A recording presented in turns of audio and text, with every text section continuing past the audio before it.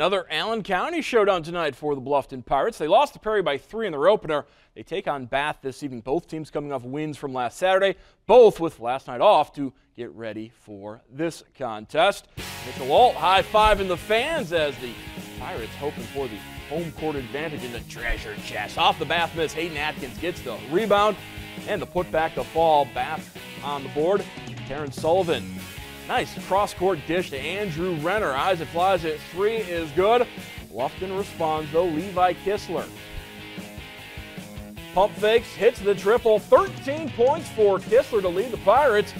Too much from Bath. Sullivan on the wing. Terrence Sullivan, as soon as he steps into the gym, he's within range. Hits the deep three-pointer.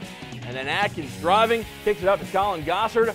Gossard with the triple as Bath beats Bluffton at 76-48. Future Finley Oilers, Terrence Sullivan, 29 in the win.